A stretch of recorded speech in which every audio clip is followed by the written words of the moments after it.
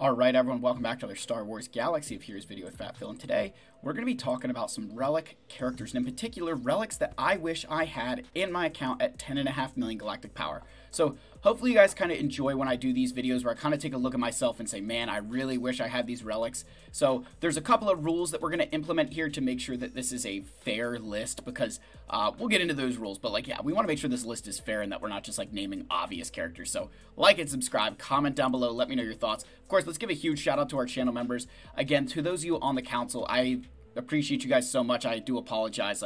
I don't know if I'll go to 3 graphics right now.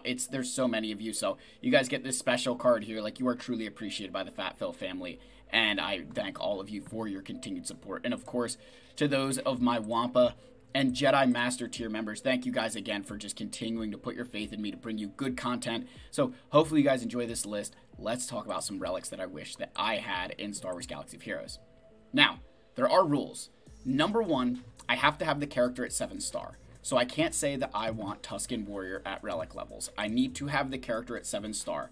The rule being I need to have the ability to take that character to 7-star. So that would exclude your, Paz, right? Like these characters here. So it's going to exclude characters like that. The second kind of character we're going to exclude is, even though I have Trip 0 and BT1 at relic levels, I need them for the Dr. Aphra journey. So I don't think it's fair to also include characters I would need for the journey guide in this list, because, of course they need to be relics. They need to be relics. It doesn't matter if I want them or not. I need them. So this is going to be characters that I want, right? These are true wants, desires, not things that I need for a galactic legend, or I guess not galactic legends anymore, but a journey guide character. So let's get into the list. So the first one is the Armor, and she's got a couple of uses. The biggest thing I find myself always missing out on is the fact that I don't have her, which gives me the ability to regularly use Lord Vader to beat, of course I can't think right now, regularly use Lord Vader to beat Supreme Leader Kylo Ren, the Jedi Master Kenobi trick to beating, or Sith Eternal to beating Jedi Master Kenobi. Now that may be going away with Darth Bane, so that could be a really solid thing. But the other thing with the Armor that would give me a lot of capabilities here would be a thing about the Jedi Knight Revan, Jedi Knight Luke counter to Supreme Leader Kylo Ren. But I think the biggest thing is with Bo-Katan, Mandalore now here, I'd love to have my light side Mandalorians, love to have that A-team, and I feel like the Armor would be part of that. She's got some good stuff there. So just the uses that I could get out of her would be really, really good. Would allow me to do some off-meta things and move my roster into a different direction, right? Be able to utilize more of my roster. So I'd really love to get her. Just the problem is, I've got her 7-star. I have the Zeta even because I used her for a long time to beat, I was using her to beat Supreme Leader Kylo Ren with my Sith Eternal a long time ago. That was a really weird counter, especially with one this low. But it's the Kyra Tech. She needs so many, I think she needs 500 Kyra Tech, which is a lot. Alright, Dark Side Mandos to the moon. I think the Dark Side Mandalorian team is going to be so good. I'm going to be getting the new Moff Gideon, Dark Trooper Moff Gideon soon. He kind of slots in with those Dark Side Mandalorians, and I'm looking here at Imperial Super Commando and Gar Saxon, and honestly really starting to debate if I should take these guys to relics. Now, the nice thing with both of these guys is, hey, they don't require Kyra Tech until their finisher pieces, so for 200 Kyra Techs a piece, this is a steal. They're also really good at beating General Skywalker, as many of you know. The big problem here isn't, the relic gear, the Gear 13 gear, not as horrible for me. I've been hoarding that for a while, but signal data. I can't really take these guys beyond certain relic levels, so I just haven't pulled the trigger yet. I really should. I feel like this is a mistake, so you guys got to let me know if you think that too, but I haven't had the opportunity to do this because of the signal data. I really am low on signal data. It's not even the relic materials. I've got plenty of relic mats, as I will show you guys. Well, maybe we'll get into that, but it's the signal data, man. The signal data kills you.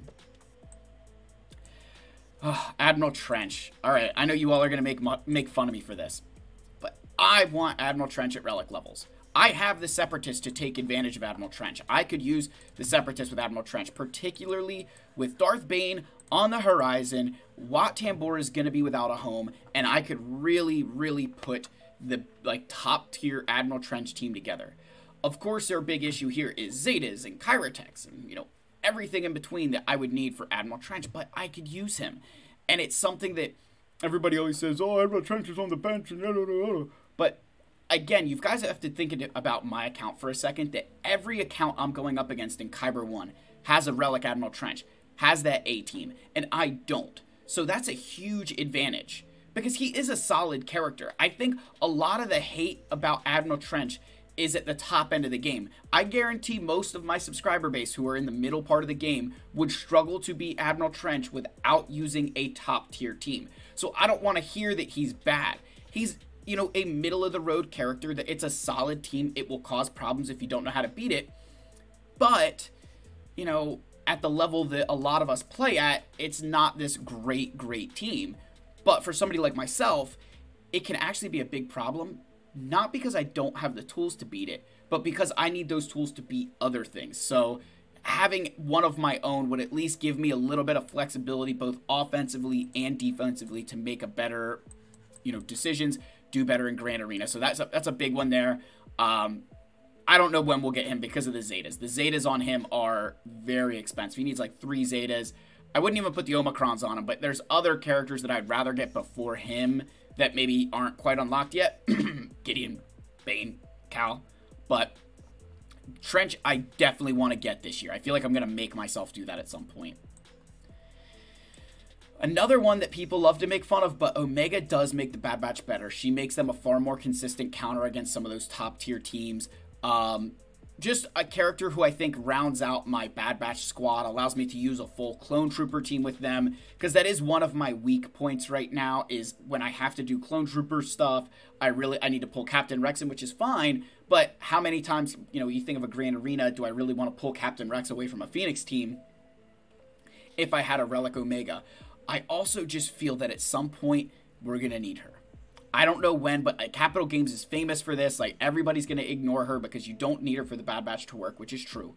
But she does make them better, and I think that in the future, she could be a character who Capital Games could be making us Relic. And the more I sit here and think about it, the more I'm like, man, I really would love to have her at Relic levels right now, because the Bad Batch is a very good counter to Dark Trooper Gideon, but you really need Omega to make it work, so...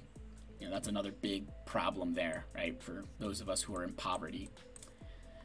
Baze Malbus. This one I can tell you will be happening, just not with 3v3 going on, because I don't need it for 3v3. But I need a tank for Leia. I absolutely need a tank for Leia. And I feel like Baze is going to be that option, because I can't pull Old Ben away from the Starkiller team. I can't pull Kanan away from the Phoenix, and that kind of leaves you with some other Rebel tanks to choose from, and I feel like Baze is that answer. He's got a really good kit, no Zetas required. I've had him Gear 12 for ages, back from when him and Sharut were the, like, meta. I've had him for ages. So, he gains max health, which is nice. Again, he's kind of got, like, garbage mods. But the big thing is that he gains 5% turn meter whenever enemies gain buffs. So, he can gain a lot of turn meter. He's got a mass dispel, on here, right? You know, physical damage, all enemies dispel buffs on them.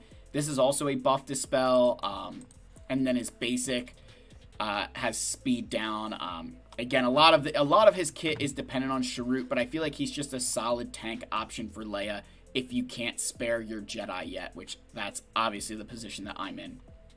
So he will be happening. I can tell you guys that. Like, that's one that I will be doing. There's no Zetas, minimal Kyrotech, so that's kind of a win-win situation for, you know, the Fat Phil family right here.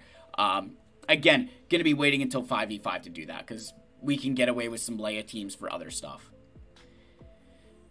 And then Zombie. I mean, guys, you know this has been on the list for forever. I'd love to say, oh, the whole Night Sister faction belongs here, but really, just Zombie could happen. And the reason why I just could use Zombie is, again, Supreme Leader Kylo Ren and Daka kind of being that team that they are. I could really use them, because one of my big issues when I go up against certain teams in like a 3v3 setting, I can't bring Datacrons on my Supreme Leader Kylo Ren because Zombie is gear 10? Yeah, she's not even gear 11, she's gear 10. And I mean, I could gear 12 her easily, but it doesn't help because I can't use Datacrons till she's at Relic, probably, you know, Relic 3. And she doesn't need to be super high Relic, just like a Relic 3. Like, I don't need a super tanky Zombie. And honestly, there are times where having her this low gear is super beneficial. But I think later on, I mean, obviously you want them all Relic 7 for the stupid Night Sister mission on Dathomir, but, you know, that's a whole nother case in point. Like, I really think these two definitely need to happen this year. You know, the rest of these, I'd love to, I don't know when it'll happen. Like, I feel like the armor and Omega and Trench are definitely more in that stretch category because their requirements, you know, the gearing, Zeta's is extensive. Whereas these guys and these characters down here, because they're older characters, because they've been in the game for such a long time, they only need Kyrotex at the, like, finisher piece. So realistically, you know, I could spend, what, 400 Kyrotex on these older characters, and I still wouldn't be able to relic the armor at that point. Now, I say this a lot, and I want to mention something that I need to preface with this more, make sure I, like, bring this up, that while I always talk about, like, the Kyrotech, you're still spending the Gear 13 gear. You're still spending those furnaces and HoloLens and those laptops. Like, you're spending all the rest of that stuff for 4 characters worth comparative to 1. Just, I've often found it easier to accumulate that gear than reaccumulating Kyrotex. Just one man's humble opinion. I always feel like I can much more easily get, you know, these gear pieces. Right? I've always found these a lot easier to get compared to this. Right? I feel like these are just, especially because, and I think the reason for that is because this piece is needed for characters to go from even, you know, Gear 8 all the way up to, you know, Gear 13, whereas these pieces here are only if you're taking a character to Relics, so it's far easier to accumulate a lot of them. Just my opinion. You guys let me know your thoughts on this list. What characters were you expecting to be on here? I'd love to know your thoughts. And again, with that caveat that, like, I can't pick Saw, Tarful, Bane, Gideon, because, like, I don't have them unlocked yet. They're Journey Guide characters. They kind of have to get gear anyway. So let me know all your thoughts. I love all of you guys. May the Force be with you, and I will see you in the next video. Cheers, guys.